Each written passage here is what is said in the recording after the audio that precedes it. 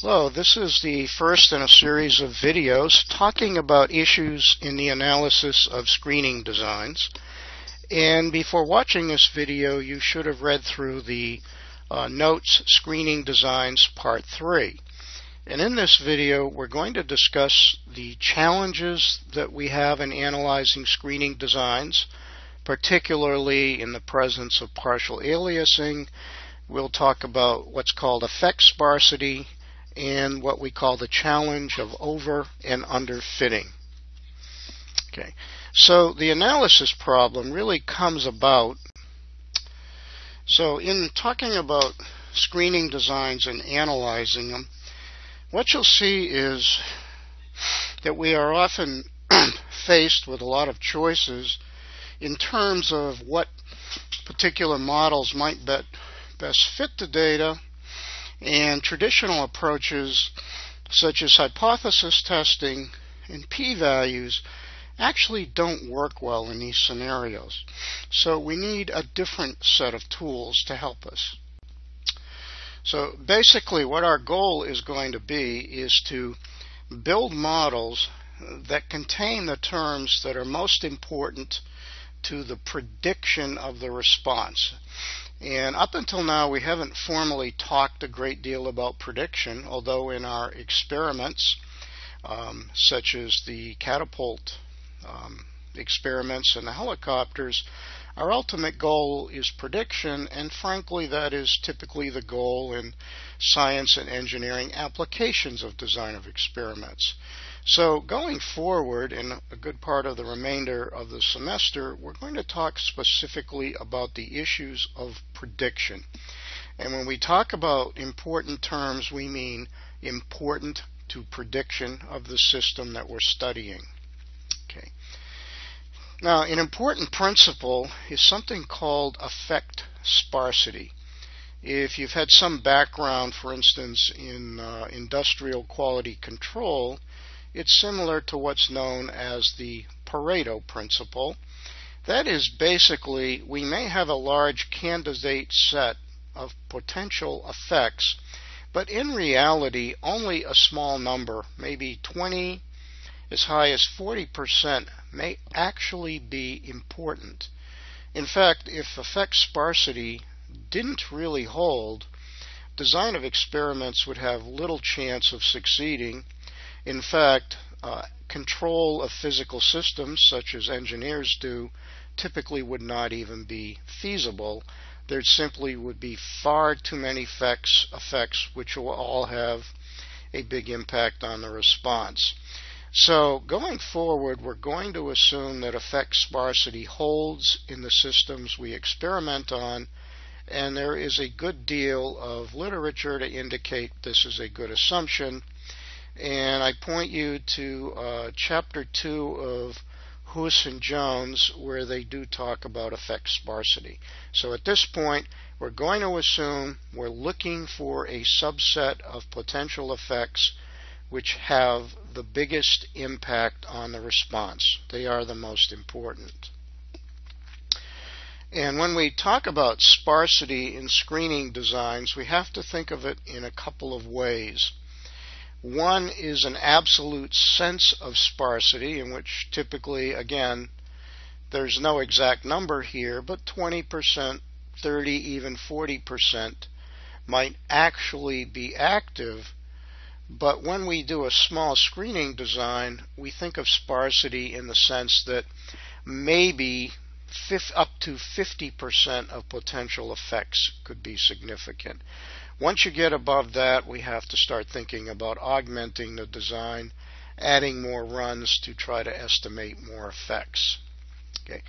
And although sparsity, as I said, is a well-established principle, it really does not have any exact theoretical underpinnings, and there is some potential that something in complexity theory they call the center manifold reduction principle might apply. And all that principle really says is, in any large dimensioned physical system, there is typically a subspace where most of the kinetics or action takes place.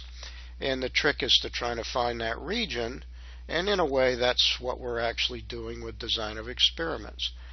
Figuring out where the action is and figuring out through a model how to control the behavior of the system. Okay. So when we go through modeling, there's a few principles, and again, these are not rules, I would just call them guidelines that we take into account. Number one, lower order effects tend to be more important than higher order effects, although this again is just a principle, and sometimes we get very large and important interactions. Heredity, if a higher order term is significant or important, then the lower order terms tend to be important. Again, heredity is a principle, it is not a theorem, it is not a rule. Something that you should always keep in mind, and this goes back to George Box, whom we're going to talk about later on, who made a big change in how we think about experimental design, once said, all models are wrong, some are useful. And he meant just that. All models are approximations to a physical system, and in that sense, all models are naive, but they may be useful. We'll define useful as having prediction capability. And of course, subject matter expertise is eminent, meaning in looking at these models and interpreting them, you really need input from people who are experts in the physical system. They don't necessarily override all the analysis, but they usually have insights that are very helpful in building models and understanding them. And then finally, something we call parsimony, which simply means simpler models that perform as well as more complex models are preferred. Okay. So when we go to the actual practice of building models, there are two issues that go on, and this pertains well beyond design of experiments. This is in building models, period. We have underfitting. We don't have enough of the important terms, and this usually results in biased or inaccurate prediction. The other is we have too many terms. We're putting terms in the model that really contribute very little or if anything to prediction. The problem is adding unnecessary terms to a model tends to inflate prediction error, and in fact, overfit enough, you can actually produce nonsensical predictions for future data. So basically what we try to do is build models that give us a reasonable compromise between the two extremes. Remember, this is not a simulation. This is a physical system. There really is no such thing as a true model. We're simply trying to find the best compromise between under and over fitting. Okay. So slide 8 gives you an idea of what we're talking about. So if you go from left to right, what you'll see is as the model is getting bigger, okay, then any bias, looking on the left-hand axis, goes down. But as we add terms, the variance or the error in our prediction increases. So what we tend to look for in modeling is, in some sense, the sweet spot. Where do we have our best trade-off between bias and variance? And that's essentially what we're going to do in some of the coming examples and sections in the course. How do we find, in some way, that set of models that are best in that they give us the best compromise between bias and variance? We're always willing to make some small trade-offs in order to achieve better models, models that predict well in practice. Okay. So essentially what we're looking for is a region to focus on where the models really do give us the best compromise. If they're too small, again, you're in an underfit region and your models will be inaccurate. They'll systematically give wrong predictions. And if we get too big, we're in an overfit region where, unfortunately, your model may fit the data very well, but you try to use it in practice, say, to predict process performance, and it can give, and I have seen this, wild and crazy predictions. And when I see that, I know right away the people have overfit their model, and there are too many extreme extreme terms. Basically, overfitting is the point where you're fitting the noise in the data itself. So when you get new data, it's not going to have the same noise, but your model's still trying to predict a non-existent pattern in the data. Okay. So overfitting is indeed a very serious problem, and in general I find people tend to overfit rather than underfit. Underfitting is usually easy to see by looking at actual by predicted plots and residual plots. Overfitting is tricky. Okay. So what we need are some criteria for which we can make decisions about models. I'll say up front, the statistic often taught, R squared, or the coefficient of determination, is actually rather useless for this task. R squared and versions of it always lead to overfitting, often significant overfitting. But there are a couple of other statistics that most statisticians more or less coalesce around, and they're called the Akaiiki information criterion, and the other is called the Bayesian information criterion. These two statistics actually take into account under and overfitting, and they punish overfitting, but they do it in different ways, as you'll see, so they may not agree in general as to what are the preferred models.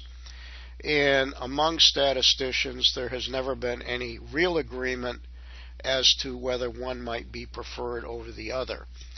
In general, however, if you look at the bottom of slide 10, for both statistics, smaller values indicate better predictive models. Okay. So I won't get into the details, the mathematical detail, but on slide 11 you see the formula for the AIC statistic, and the term on the right that you see, 2p times p plus 1 over n minus p minus 2, where p is the number of terms in the model including the intercept and the estimated mean square error that you find in the ANOVA table. So p is the number of terms in the model plus an intercept plus an estimate of the error. Okay. So that second term punishes overfitting. The first term on the right-hand side punishes underfitting. Okay. And I won't get into the exact details. The AIC is based upon some rather difficult to follow theory from what we call information theory, which actually has its roots in thermodynamics. Again, we don't need to get into that to use these statistics. And generally, you'll see as we go through the course what I'm going to do, and I'll show you how to do this. Let me grab a pointer here. And that is what we'll actually work with.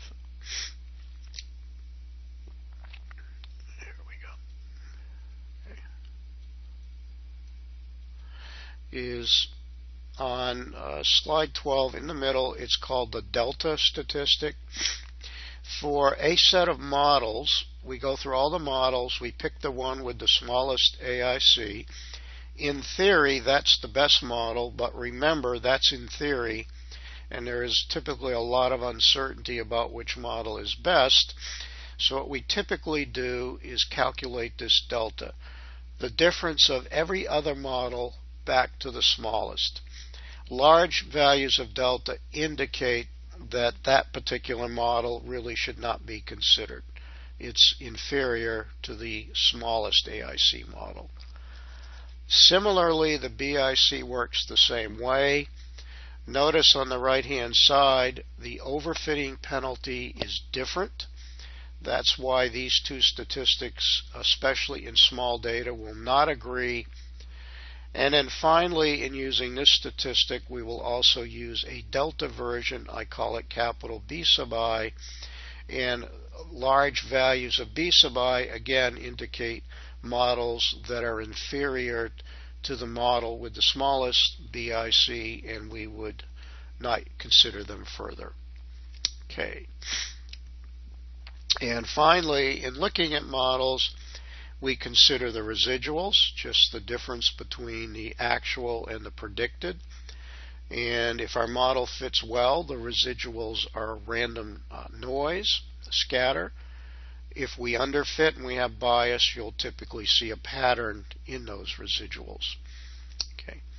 And again, you can get residual plots in JUMP in the fit model dialog window.